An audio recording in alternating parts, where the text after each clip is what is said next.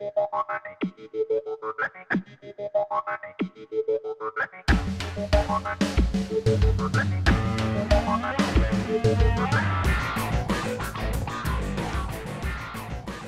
hello again, everyone, and welcome back to The Longest Journey. Now, if you remember last time, April Ryan had run all over New Venice looking for the information on the Vanguard, found out that they were now called the Church of the Voltac, found out that the guy who was apparently supposed to be the next Guardian is now named Gordon Holloway and has been brainwashed by the Vanguard. And the improbably named Burns Flipper is going to get her an ID so she can get into the Church of Voltac headquarters. She passed all this information on to Cortez and agreed to meet him tomorrow. She goes back to her room at the border house where she finds Zach listening outside of her door and Charlie and Emma inside, and she tells them that she's been chosen to save the world and they believe her. She tells them about her and Cortez and asks them to keep an eye out of whoever may be after them. Now, she also doesn't give them a whole lot of additional information beyond that because that would have been way too useful. She agrees to meet with them again tomorrow at the cafe and explain everything, but for the time being, she needs to get some sleep.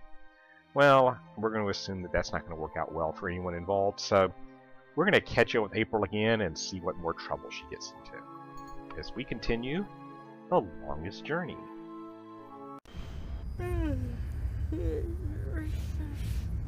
What's that noise? Well, April, I'm actually more concerned with the pink light shining in from your window. I assume the light coming out of your wardrobe is just a portal to Narnia, because where else do they put those things? And I gotta ask, does April sleep in her shoes? Because it sure looks like she's wearing boots of some kind. I guess those might be supposed to be Where's socks. that light coming from? But yeah, it really looks like you're wearing shoes, April. Oh! Well, I guess it's not a portal to Narnia after all.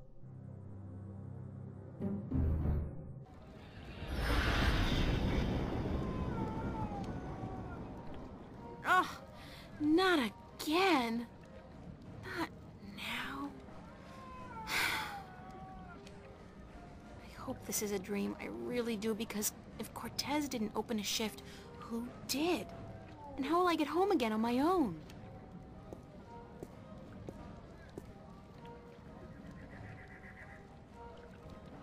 No dream, and I'm guessing this is Marcuria. It smells like it, like a mix between fresh flowers and cow dung. There's some kind of part going on in there. Alright, one thing I need to tell you about this episode is that this is a very exposition-heavy episode. There's a lot of really long conversation trees. And rather than make you sit there and watch me click for 15 minutes on conversation trees, I'm just going to click through them and summarize where I can. The other problem is that there's a lot of scripted sequences where I can't break out. We're just going to have to sit there and watch those because it kind of disrupts the flow if I do it otherwise. So, just warning you the way things are going to be. Anyway, we're inside the Journeyman Inn here. There's some people dancing in back. And a cute couple over here. It's their first date, I can tell. They're a cute couple. I wonder if romance is different here or if the rituals are the same as back home. I mean, magic must play some part in it. Well, some people would say romance is always magic, April, but we'll skip that. Let's go talk to this woman. She looks like she works here. Maybe get some information. Excuse me. Hello? Hi, hello, do you work here?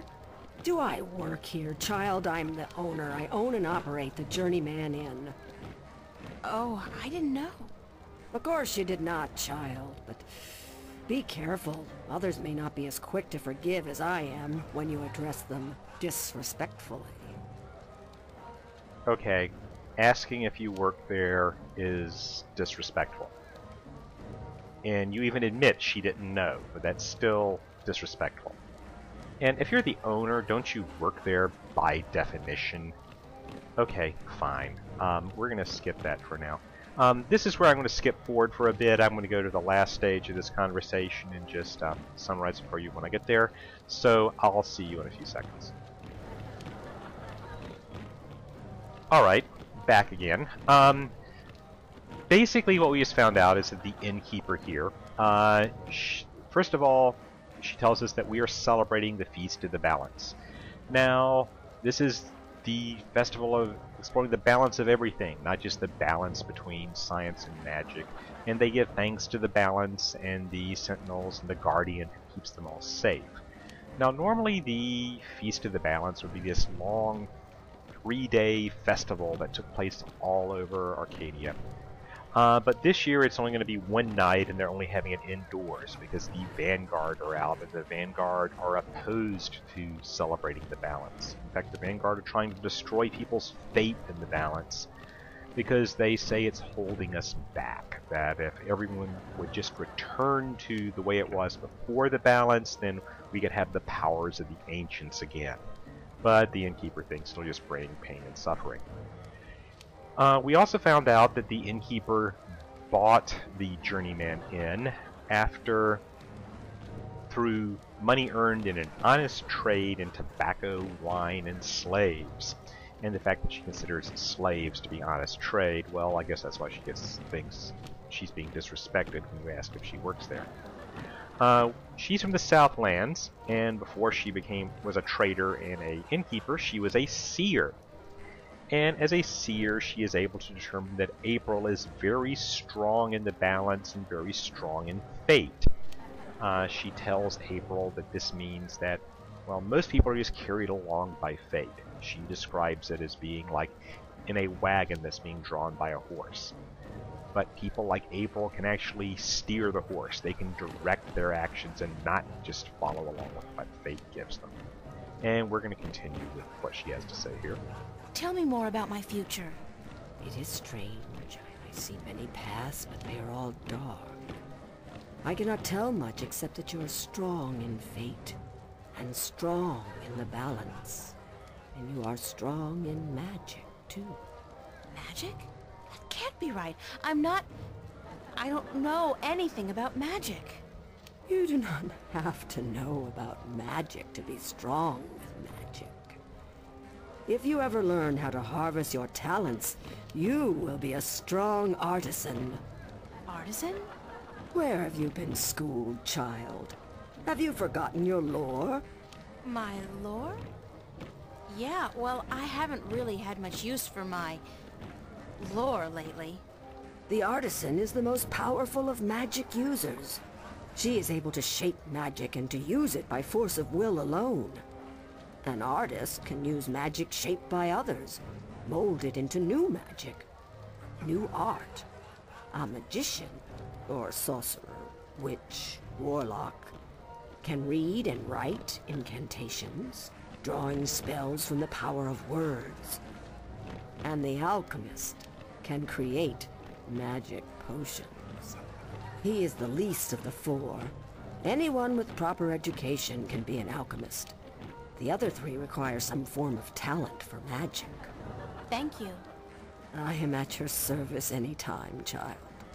I am afraid I must go take care of my guests now. Enjoy yourself.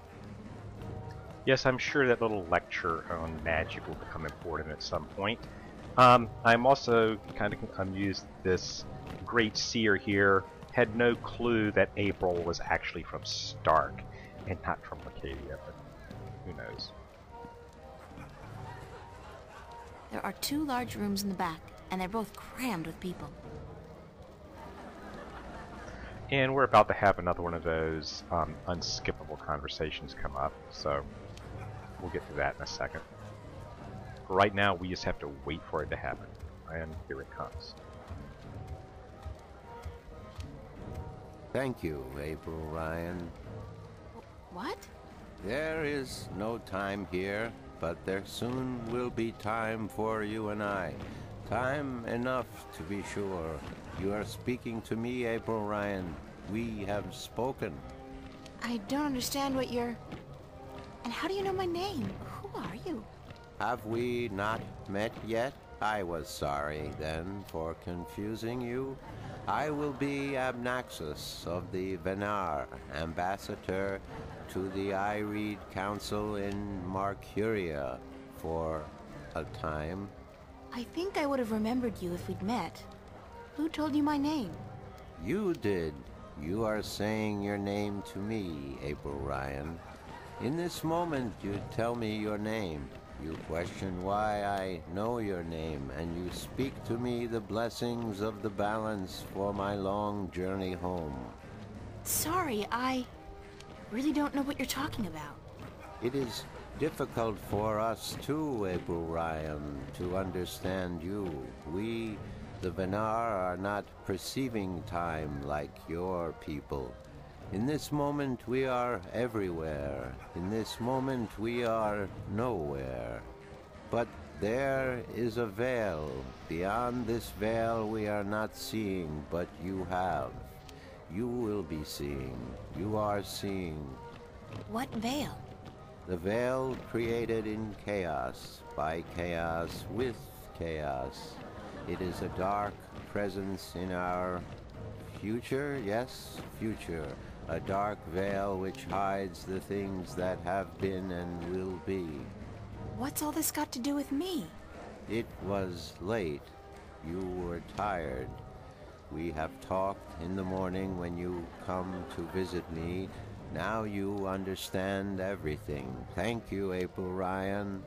The blessings of the balance to you too. Did you just invite me to your home? I will. I did. I invite you to my home, April Ryan. My home was in the Marcuria City Green, and you will find it in the morning, before chaos came. I am explaining everything, and you understood. It seems I've already accepted your invitation, so I guess I don't have a choice. That is what you said. Good night. You will sleep well. And I hope you understand why I did not try to recap that conversation. The verb tenses would never work. About this point, April's going to decide that she's tired. And we're not going to be able to do anything except go to sleep. So as soon as April tells us about being tired, we're going to go on to the next stage. I really am getting tired. I should find somewhere comfortable to sit down, rest my legs for a few minutes. Yeah, see? Let's go on to the next step.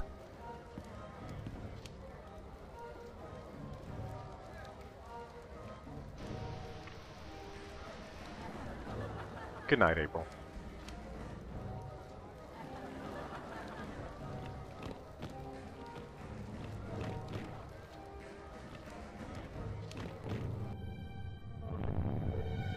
And, oh look, it looks like Cortez is having some problems. Obviously we're back to Star.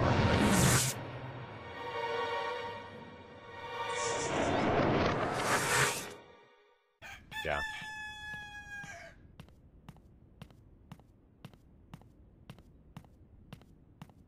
Well, I guess April had a good night's sleep, sitting up. Wake up, child.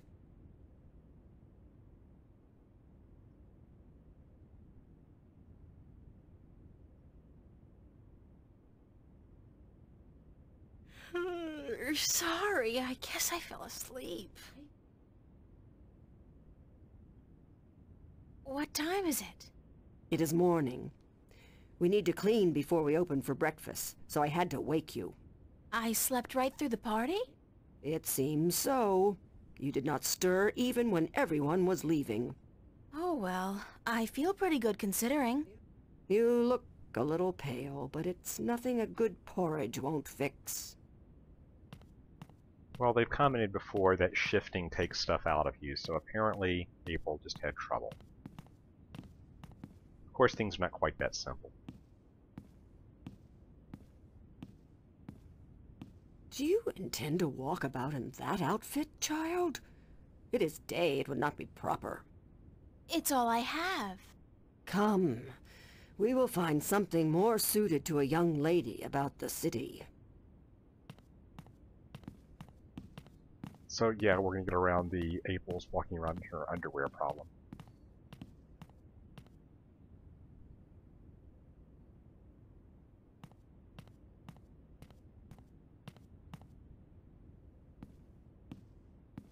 How do I look?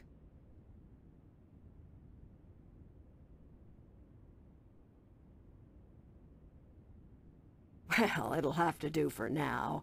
You do not have the most womanly of forms, but I'm certain you will fill out in time with the right diet. Thanks. Thank you for the clothes, for everything. You will have time aplenty to thank me while you are cleaning plates and cutlery, child. I'm sorry. Work? Those clothes do not come free, child, nor does a night spent sleeping before the fire. I'm not asking much, only for a helping hand in cleaning. Yeah, it seems that no matter what world April's in, she's working in a restaurant. All right. Tell me where to start. You can start carrying in the mugs from the back room. Which, to be fair, is an interesting diversion from the usual adventure game thing where you just get You things. did good work for me today, child. More than was required. Here you are. Some coin to help you out. And keep the clothes. You seem to have grown into them already. And is it just me, or do those clothes look exactly like the clothes she wears back in Stark, except the texture applied to the top and bottom have reversed? But anyway, man, it's a lot busier than it was this morning, and what is that thing? Okay. Well, we got a couple of places we can go. We need to go talk to that weird ambassador, the guy who was having verb-tense problems. And we probably should go talk to the people we know here in town. So we're going to go talk to the ambassador first. He's up here at the City Green, if you remember. Now, I want to do one side thing first. If you remember back in the hallway in the border house in Stark, there was the plastic plant, you know, the organic plastic, and I told you to make sure you get a leaf. There is a garden, or a flower bed, right here. If we take that organic plastic leaf, and I closed it by mistake, I always do that. There we go. We can plant it here in this garden, weirdly.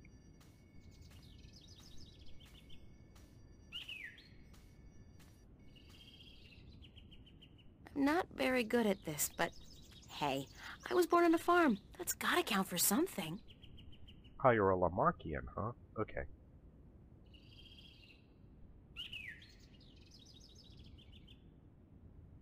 Now, grow. I guess that works in a magic world. Whoa, I must be a natural-born gardener. Strangest thing, I thought I heard a voice say something about a book of secrets. That the book of secrets is now open. Something like that. Huh. Alright, what that actually means is on the main menu screen there's a thing called the Book of Secrets, which gives some, background sketches or sketch art and outtakes and that sort of thing. You get to hear April Ryan's voice actress flub her lines a lot of times and that sort of thing. Normally the Book of Secrets will become open after you finish the game, but if you plant that there, you get the Book of Secrets open immediately. That's all there is to it, but it's just kind of a weird thing. Anyway, let's head on inside and talk to the ambassador.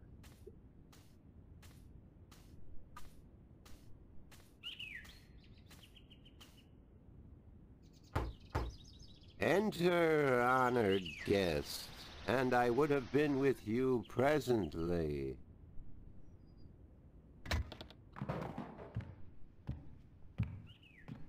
Alright, this is going to be another long, involved conversation tree, so I'm going to probably skip through some of this conversation once this guy finishes getting downstairs. Yes, they're making us wait while he walks all the way down.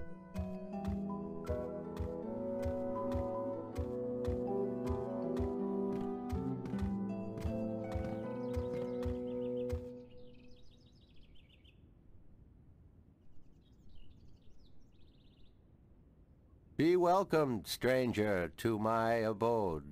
Stranger? Don't you remember me? You invited me here. Every moment we meet, and every moment we part. You are both stranger and friend, April Ryan. I'm sorry, but could you try to be a little less obtuse this time? I have a hard time understanding half of what you say. I will beg for your forgiveness, April Ryan. I had a hard time to make myself understood amongst other peoples. I will pull myself into this moment, difficult as it may be, so that we can communicate and so that you may understand. It is important that you understand, April Ryan, very important. Okay, time to skip forward a bit. Alright.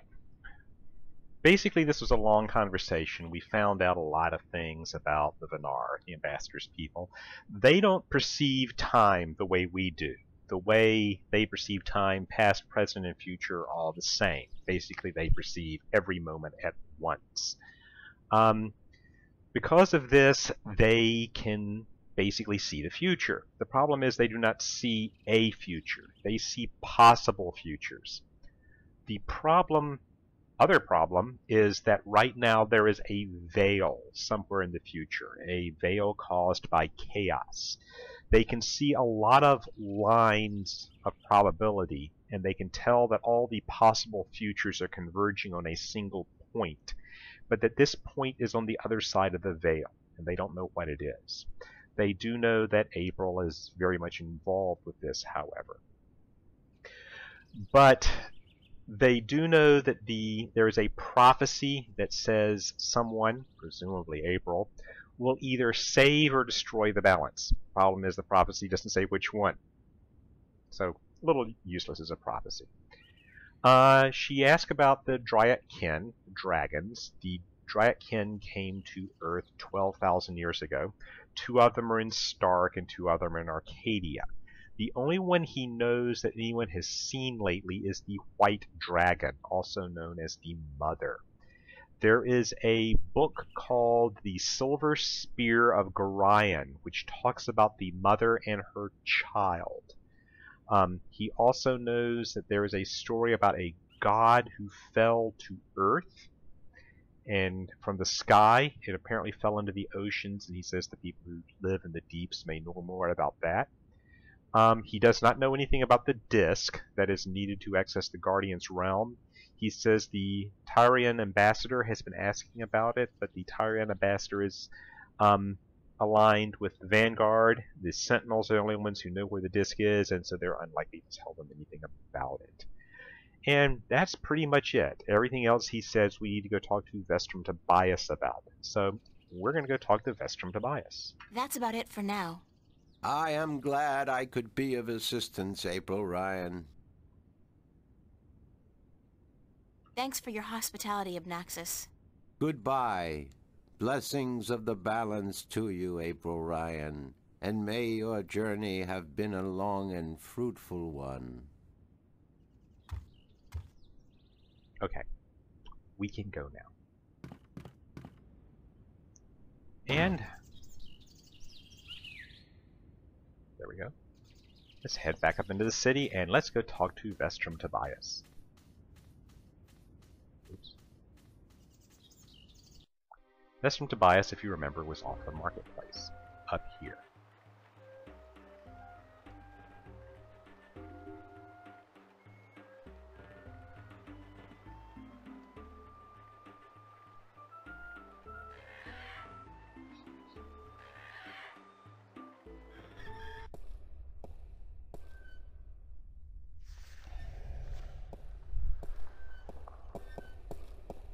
Good morning, Tobias. Why, it's April, my friend from Stark. Have you come to visit us again? So it appears. I didn't exactly come here by choice this time, though. Oh? How so, if I may ask? In a weird and twisted way, it's nothing out of what's become the substitute for ordinary in my life. One second I was in my room in Newport. The next, I was in a dark alley in Marcuria. You must have opened a shift while you were sleeping. Good. This means you are learning to harness your magic. Yeah, I guess, except I don't think I'll be able to get back home again. And this time my mentor, Cortez, has no idea that I'm here. Ah, but I'm sure you will find a way to channel and control your power soon. In the meantime, is there anything I can do to help? All right. Now, we can ask Tobias here a lot of questions. Now, he's going to direct us to a lot of books we need to find. The only problem is we have to ask him 2 or 3 times some of these questions. So just because you ask the question once doesn't mean he's giving you the answer.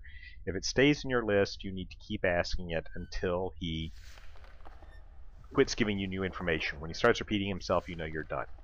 And again, this is a long, kind of boring conversation, so I'm going to skip through it, and I'll see you in a few seconds.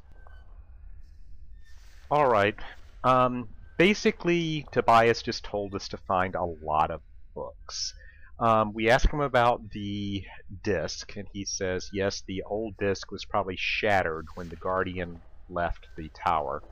And if the new Guardian takes the other disc back to the tower, then it will probably restore the balance. The disc used to be kept on display, but it was, after a theft attempt, it was taken down. And it was split into 4 pieces, and each piece was given to one of the 4 magical races of Stark. Excuse me, the 4 magical races of Arcadia. Stark is the non-magical world, of course. He doesn't know who has it or where it is, but he says it will be in the 13 scriptures, which he can find in the Sentinel Art Enclave outside of town. There's a library there that has all the different books in it. So she needs to go there and find the scriptures of the balance. She asks about, finding the entrance to the Guardian's realm, and he says that the entrance will be wherever the split that divided the world was. But this was on old Earth before the split into Stark and Arcadia, so it could be anywhere. It could be in the sky, it could be under the oceans, it could be underground somewhere. He says she will need to look through the histories of both worlds to see if she can find that location. It will be there somewhere. She then asks about the dragons and where she, or the Dryak kin. He corrects her when she says dragons, and she says she needs to find the 2 of them that are in this world. He says they will be in a book called The Secrets of the Dryak Kin, which again is in the library of the Sentinel Enclave. So we've got pretty much all the information we can out of Tobias. So we're going to head on our way. Thank you, Tobias. Good to know I could help you, April. Alright, let's head on back. And we know one other person here in Stark, or here in Arcadia, I keep using the wrong name, who might be able to help us. So let's go talk to the Rolling Man, or better known as Brian Westhouse,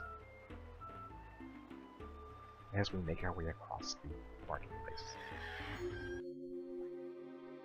So we're going to talk to Brian Westhouse.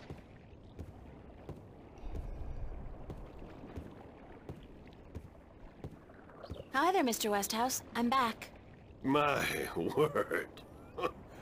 What on earth possessed you to return to this godforsaken place? You were lucky to escape the first time, but now you're really pushing it. It's not that bad a place, or else you wouldn't stay here. Besides, this time I didn't exactly come here by choice. I stay here because I'm a true masochist, Miss Ryan. And who forced you to come? Was it Cortez? He doesn't even know I'm here, unfortunately. No, I think I had some kind of accident with my so-called powers. I shifted in my underwear. No, ha! Isn't that the way it is, though? We always cross the rift at the most inopportune times. Care for a drink? Oh, no, that's right. You, don't. Okay, once again, we're going to skip through the big part of the conversation. I'll see you in a few. Alright, the main things we got out of Westhouse is he says there is a race of winged beings who do nothing but observe and record history, and he thinks that if she, they should be able to tell her something, or she should be able to find something from them. Other than that, he didn't have much to say except for the fact that he really misses bullfighting, and was really unhappy when April told him that bullfighting was outlawed centuries ago. But that's pretty much it. We didn't get a whole lot out of him other than that, so we're going to continue on. I can't think of any more questions for now. Then let's talk about other things, shall we? And Thanks, Mr. Westhouse. Anytime, April. Come back if you're homesick and you feel like talking to a fellow alien.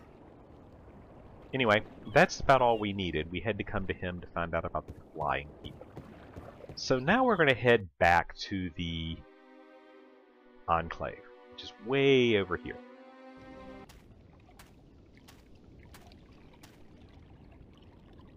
It's a stone dragon gazing down into the center of the dome like it's guarding the entrance. It's a magnificent piece of work. You're the artist, not the sculptor, April. But, okay, we'll let you know about sculpture.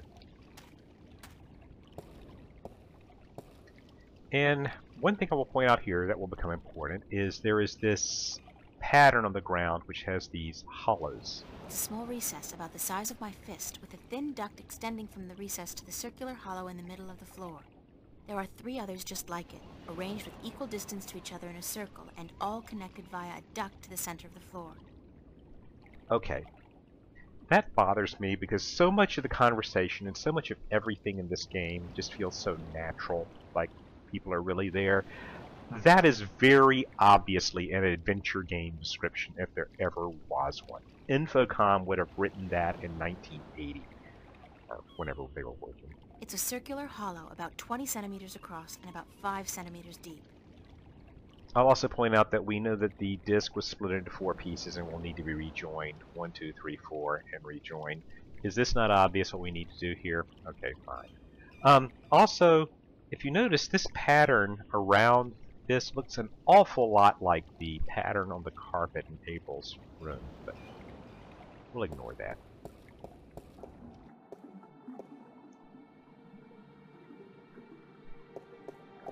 And here we are in the library talking to Mr. Yemen, or I think his name is.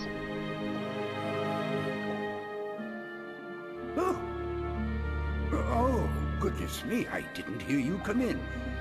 By the way, you haven't seen Volume 6 of the Complete Annotated History of the Northlands, have you? I could have sworn it was here yesterday. Sorry, no. I guess someone else must have taken it. I try to tell them to write down what they borrow on the list, but they never listen. Only last week I spent 3 hours searching the entire Enclave for the second scripture of the ballads, the scripture of song, before I realized that Vestrum Tobias was studying it back in the city. Now, such incidents could be avoided if only, and this applies to you too, young lady, people would sign out the books they borrow when they borrow them and sign them back in when they're done. Such a simple procedure. It shouldn't take more than a few seconds to jot down your name and the name of the book you borrow. It makes my job so much easier. Now, which book did you want me to find for you? Mr. Miera, that's the name I couldn't remember. This is going to be another long sequence, because what we have to do is all the different books that were mentioned to us by Vestrum Tobias and by Brian Westhouse, we have to ask him for the book. And what he is going to do is he's going to slowly walk across the screen, pull a book off the shelf, carry it to that little table you see in the background right here. Well, I'll show you one of them. Are you Minster Yaren? Yes, of course. What a silly question. How would I know? I don't know you. I am Minstrom Yeren, keeper of the great library of Marcuria. In fact, this is the greatest library of all the Northlands. Perhaps of the entire world. Although they say the Dark People have a library as big, if not bigger, than this one. But of course, we're not allowed anywhere near there. Have you been there? I don't think... What a silly question. Of course you haven't. You're not of the Dark People, are you? You don't look like any Dark People I've ever seen, so I can't see how you could possibly... Now, where did Volume 6 disappear to? Yeah, there's a lot of that with this conversation here. Tobias said I should talk with you. Tobias? Vestrum Tobias? I haven't seen him for... Well, he was in last week, but before that it must have been days at least. How is he? Still eating enough for 2 mules? I must tell you of this funny story I heard the other day, of how Vestrum Tobias eats enough for a table full of minstrum, or was it one Elguan? Although the Elguan don't as a rule eat very much at all. Did you know that the Elguan can smell water more than half a day's journey away? Amazing, amazing creatures, perfectly suited for life in the desert. The balance provides, that's for certain. The balance provides. Alright, like I said, I'm going to try to skip through this. I was hoping to show you how slow he was at getting a book, but we have to get through all this other Vestrum Tobias stuff. recommended that I look at some books. Books is what we do best here at the Enclave, that is for certain. Which book would you like to see? Alright, I'm going to go through one of these manually, and then I'll just skip all the others and tell you what we read. I'm looking for a story called The Silver Spear of Gorimon. Yes, a fanciful tale if I ever saw one, but a charming one. Did you know that I'm often paid visit by adventurers wishing to read everything available on the spear, so that they too can set out on their foolish quests? Yeah, don't you just hate those adventurers? Well, they pay for my bread, milk, and butter with their contributions to the coffers, so I shouldn't be too critical of them. But they care not about the books. They care only about what the books can give them. I care. About the books, really. I can tell. So, the Silver Spear of Gorimon, then? Yeah, this happens every time you select a book. And yeah, don't you just wonder about those adventurers, and probably those adventure gamers too. I mean, who can trust them?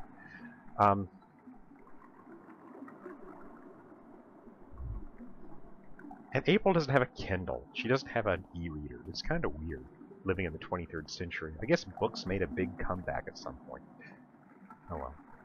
I did find something of interest. I'll leave it here for you to read.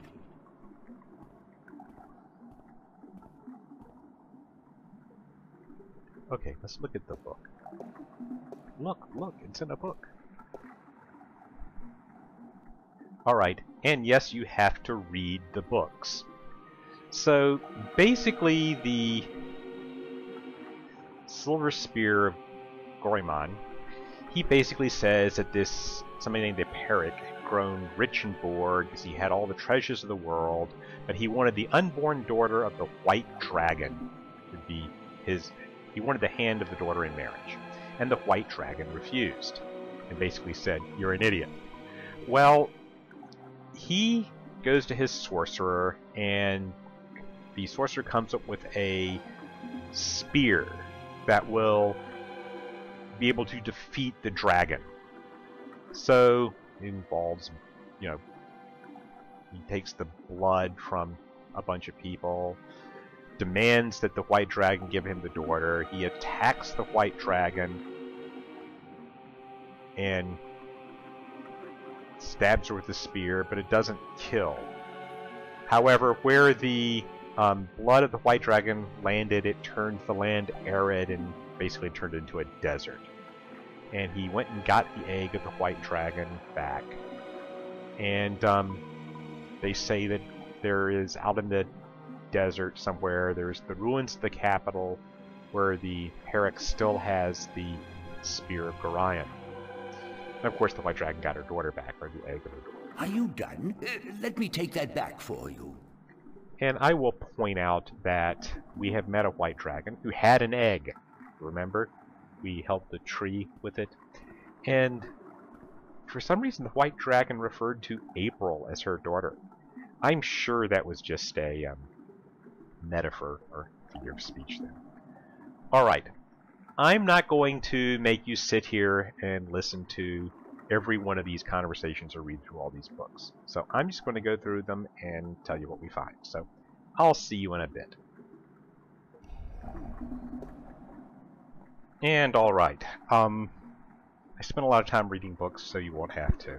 The two main things that came out of the various books, there's books about the Dryad kin, we read some folk tales and some history all about Marcuria. A lot of it's world building, a lot of it's interesting, but I'm going to skip over it for right now. The primary things we need to find is that the winged beings are from the island of Elaeus. So we have to find a way to get to the island of Elaeus, which lies in the southern seas. We also found out where the 4 pieces of the disc are. The 4 people it was divided among, the first piece went to the gentle souls who sing in the dark and shape the earth with their toes. The second piece went to the watchers in the woods. The third piece went to the 2 that make one of air and sea. And the last ones went to the keepers of the dark flame. These are all we know about them, but all 4 of these people know that someday someone whose righteousness cannot be denied will be obvious, will come to them, and they will give their piece of the disc to that person. I'll give you 3 guesses as to who that person is, and the second 2 won't count, because, yeah, have fun, April. Alright, we're done in here right now, so we're going to take one last look around. I'll see you later. Yes, good. And this guy is annoying to deal with. It's kind of weird. There's this pool of water down here. It's a pool of seawater. You'd think that it'd be a bad idea to have a pool inside a library on account of the moisture. But I guess magic makes everything possible. And there's also this little wheel in the wall here. And if I click on that, April has to go down to look at it. It's a rusty wheel. Yeah, you had to go all the way down there to tell us that, April. Okay, we're going to leave. Because we've really done everything we absolutely need to do here. Let's pick it up, April. And we've done all the investigating stuff we really need to do for right now. So I'm going to kinda call a halt to what we've been doing here for the time being. When we come back, we're going to go into town. We're going to do some poking around, see what we have to do to get down to the island of Elaeus, because that seems to be where we're going to have to go next. And we'll actually start doing some interesting things as opposed to just sitting around and talking to people and reading books. So until next time, this is Dennis, Tanstaple the Paleogamer, and I will see you then.